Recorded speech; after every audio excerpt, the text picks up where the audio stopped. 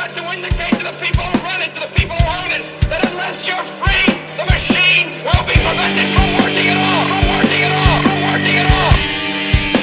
Don't lay down and die because a new world order, the business of the day for the elite when they're coming to take your freedoms away. Hello again, human beings from the planet Earth. Some of you may remember watching my video the other day, American Justice or FBI cover-up, when I helped Randy Dixon get his story out about his situation. I'll link you to that video. What concerns me is this post from Randy this morning. Veterans Affairs Police, past and present, censored the video from their Facebook website. Okay, this is a closed group on Facebook that is only for Veterans Affairs Police, former and present.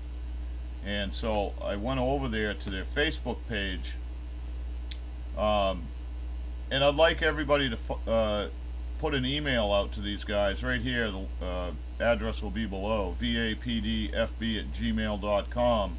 Censorship will not be tolerated, and there is an urgent issue here that's being avoided. And if you're going to put groups together to support each other, you don't censor each other. Now, I'm not a member of the group. I've never worked for Veterans Affairs. Why do I care? Because this is information that needs to get out. We need to stop this kind of shit from happening in this country of ours.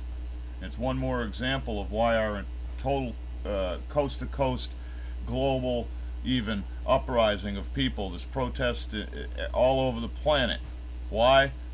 Well, this is one of the reasons. One of many. Anyway, that's the deal. You can get more information on Randy's story over at my website, or again, the link to the video will be below. And you've got to put your bodies upon the gears and upon the wheels, upon the levers, upon all the apparatus, and you've got to make